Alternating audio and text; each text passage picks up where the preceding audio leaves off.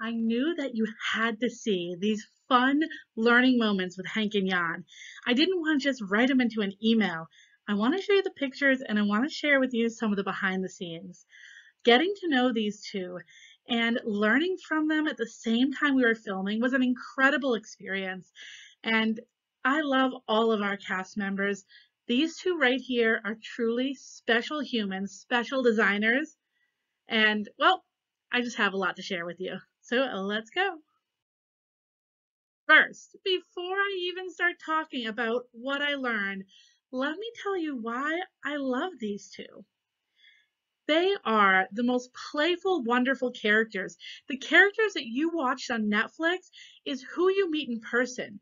This is how these individuals are, and I've really never encountered anyone quite like them. In fact, I've still never met anyone quite like them. Not only are they playful and fun-loving, but they are driven. These two took every single challenge so serious. They thought out their elements, they thought out their design, they really focused. In fact, Jordan and I made note that they were a little bit quiet during the challenges, and that is because of that drive, that focus that they had. And of course, they are cheeky as anything. Cheeky, that's actually a term I started using a bit more. No, I don't really use it. I only say that term when I'm talking about anyone in England that's being fun and playful. They're just, they're entertaining and they're just wonderful to be around. So I feel honored that Netflix brought these two individuals into my life, and even more honored that I can share these two with you. So here we go. I'm going to teach you what I learned, some bit serious, some very clever, and some a bit humorous. It's nice to have a nice mix. Episode 1. That's when I started to learn from Hank and Yan. And it all really bubbled up when it came to the fact that Jordan and I had forgotten to find legs for our big, beautiful beetle. Well, if you've watched, you may have noticed that we were looking for butterflies and we had found these wings and we were hoping they would be butterfly wings. But when we put the whole thing together, we realized it was a beetle. So, in true kind of, I don't know, my style. I believe in working together. And even though we were in a competition and we didn't know each other, in fact, we'd just been introduced to each other hours earlier, I saw Hank working with this material that I'd never seen before. And I saw that he was using pieces of it to make kind of some leg work. And I thought maybe I could use some other pieces in that material to make legs for my bug. So, or my insect. So I went, got off my place where I was designing, walked over to this man I had never really interacted with before, and asked him during this challenge that we were doing, this timed challenge, if he would share some of his coconut husk with me. I think he was floored that I asked, given that we are competing against each other, but he was so gracious and so wonderful. And not only did he share the husk with me, this part you didn't see on the camera, he actually taught me how to use it and taught me about the coconut. So this, I now I'm aware of it, but before I never even thought about it. This coconut husk grows on the outside of the coconut tree, and you see them, down in Florida, I've seen this a lot, where they're removing these. And this is a beautiful element to use in design, and it really helps in sculptural work. I also was taught that you make sure you use scissors that you would cut paper with, because it's going to dull any of your floral knives or your traditional cutters that you're going to use in your work. So it was important that I always use a scissor that, or a clipper or some kind of cutting instrument that I'm not going to be using on flowers, because that would dull. I also found that cold glue didn't actually hold well to uh, this particular element. So coconut husk, that is the number one thing and the first thing that I learned from Hank and Yan. Well, specifically Hank in this one, but Hank and Yan is a team for sure. Oh, wait, okay. I need to explain this a bit.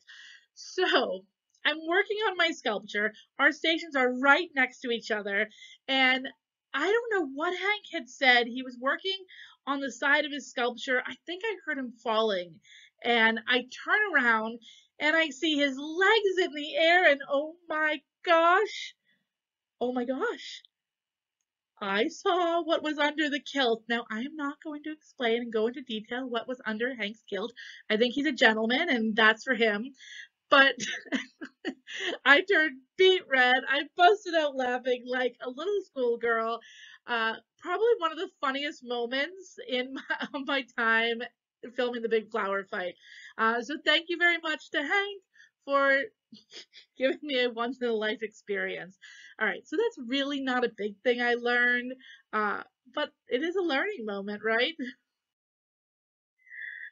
Most of all, I'm just really happy to have Hank and Yan and their inspiration in my life. What they created was really incredible. When we completed our designs and everyone was, we're all very critical of our own work, and we're all looking around, and I am pretty sure all of the teams during episode 1 were rooting for Hank and Yan and fully expecting Hank and Yan to take the win. What they created in episode 1 was actually one of my favorites from the entire series. It was beautiful. The layers were there. They had the motion, and they even had that beautiful planted garden installation at the bottom. These two are so talented, and yeah, they're just incredible. As I toured the country teaching workshops and classes, I have met so many of you who are struggling, overwhelmed, or afraid to take on bigger designs because you feel you can't sell what you can't design. I have heard statements like, what if I make a mistake that disappoints my client? What if a client rejects my design ideas? What if my clients don't trust me because I'm not doing big enough or good enough work? How do I make more money? How do I become a leading floral designer?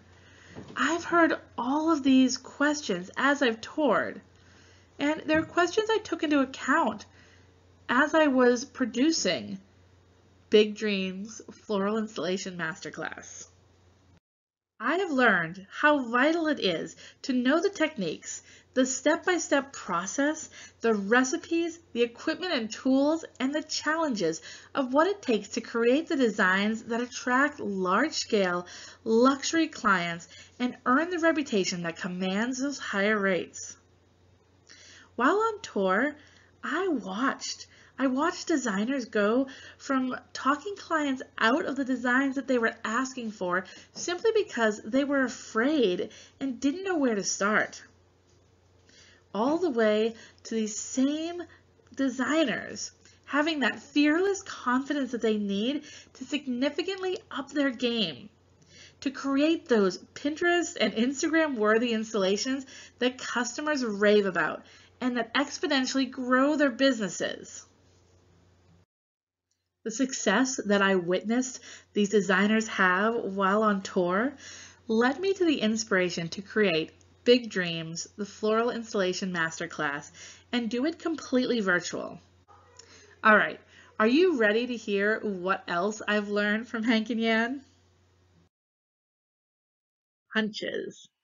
This I learned on episode 2. I promise I'm not going episode by episode, but these are just a couple things that I thought were really interesting. So in episode 2, we were tasked to do the fashion challenge. That's the one where Jordan and I made the beautiful burlesque style dress. And Hank and Jan were doing this more kind of modern costume take on Adam and Eve.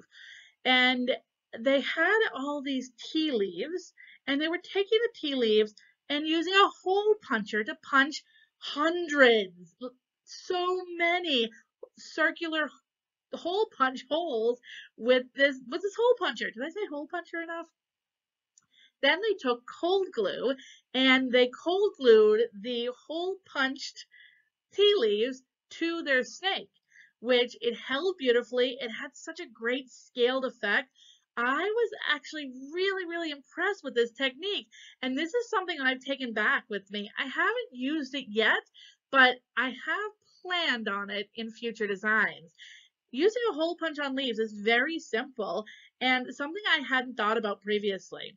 And I'm so happy that once again, my station was next to Hank and Yan so that I could learn from them. Not only learn from them, the chatter and just the playfulness in between the shooting of the big flower fight was a lot of fun. You can see here how they use that hole punch. Now, they actually use two different kinds of leaves. They used a tea leaf and then they use a red cordyline. And that's what created the difference in color. If you look there, you can see the snake, how it just kind of winds up the body form. And they have the green leaves where they took those hole punches, and they have the cordyline to give those spots, because this snake was not just any snake, it was a python. And so it had those spots on it. It was such a clever, clever design. And being able to be there in the dome learning from these two was such a unique experience. These two have extensive floristry experience, and this experience leads to some unconventional use of tools. Learning from them is sure to have you thinking way outside the box and inspiring your creativity in a whole new way.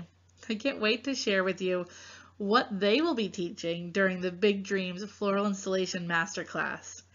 While we were filming the big flower fight, I couldn't even imagine some of the creative things that they came up with. So be on the lookout. It's going to be fun to see.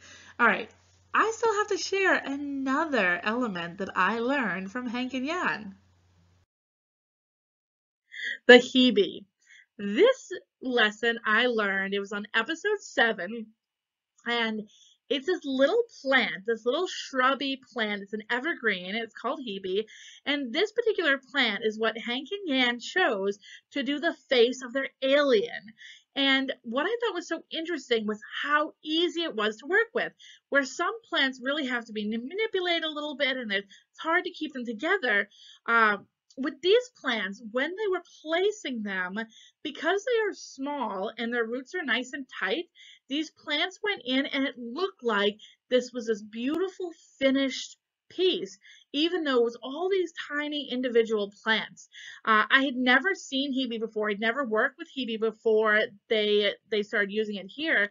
And I was really taken with it. So I've actually ordered some Hebe for the installation workshop that we're doing. We've been working on a virtual installation workshop so that you can learn some of these large scale installations at home. And Hebe is one of those things that I'm going to be working into that. In fact, I actually learned a lot of plants that are great use in conjunction with fresh flowers. And a lot of times these plants, they're exceptional in value because their cost can be very similar to our cut flowers, only they can be used over and over again, which works really great, especially if you're doing corporate work or you're bouncing between wedding work and corporate work. Here is the look at the alien. So you can see all these little tiny plants that made up the face of this alien. I am still so taken with it. And you really couldn't get the full aspect of this particular design in the show. This is another favorite of mine that I feel like did not get nearly enough chatter. This design was designed both inside and outside. So you can see this beautiful area around the alien, and then they completely covered the interior. So you could walk underneath the alien and see the ground that was lifted up. It was really a spectacular experience, and I wish I'd videoed walking around and really seeing that, because I want to show everyone just how cool this was. And I'm so grateful for Henck and Yan that in the middle of these competitions, they would take the time to stop and explain what they're doing and share these products that many of us on the set didn't know. These two were by far the most experienced in building these large-scale grand designs. So there you have it. The 3 things I learned from working with Henck and Yan, plus a 4th just for fun. You know, what might be under that kilt?